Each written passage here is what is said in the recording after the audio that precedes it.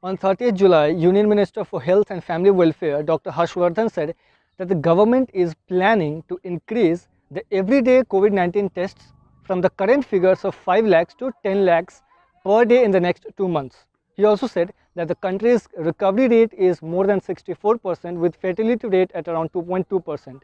If you have been following the news reports, then you must have noticed one thing, that the cases are rising rapidly in India. More than 50,000 cases are reported every day, and it keeps making new records every day, which is a cause of concern. So far, India has tested more than 2 crore samples. Amid all of these, a widespread debate has erupted as to why the numbers increased exponentially. Some say the numbers are increasing due to increase in testings, while some others say that numbers are actually increasing and have increased because the situation is really bad. According to virologist and former professor at Vellore-based Christian Medical College, Dr. T. Jacob John, the coronavirus peak is expected in mid-August or few days later in the second week of August, depending on testings. On 22nd June, WHO's Emergency Programs Executive Director Mike Ryan had also said that coronavirus cases reaching record numbers globally are not just the result of more testing. The WHO basically meant that increase in cases is not just because of more testing. Uttar Pradesh has started carrying out over 1 lakh testings in state per day, but there are many other states that seriously need more tests. States like Telangana, Bihar, Haryana, West Bengal, Odisha and Madhya Pradesh are really lagging behind in testing, as per experts. Some experts and commentators are saying that the increase in testing is one of the key reasons for the rise in the number of people detected to be infected with the disease. As per reports, the results of a serological survey conducted in Mumbai that was published on 28 July, around 40% were found to have developed antibodies for the novel coronavirus.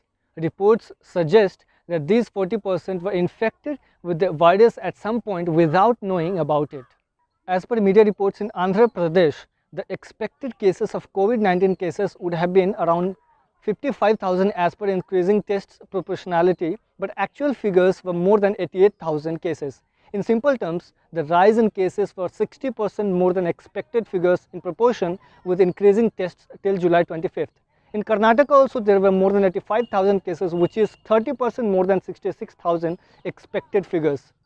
Reports also suggest that this disproportionate rise was by more than 10% in 13 states of the 21 largest states. Many states also had 20% more than expected cases as per increasing tests.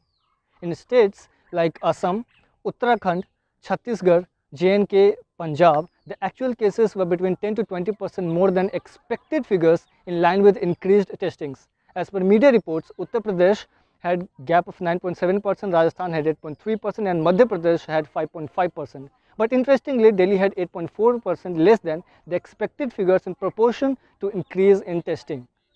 Now let's talk about national figure. Reports suggest that expected figures of cases as per increasing tests should have been 12.3 lakhs in the last month, but the numbers were more than 9% of the expected figures at 13.4 lakhs on July 25th.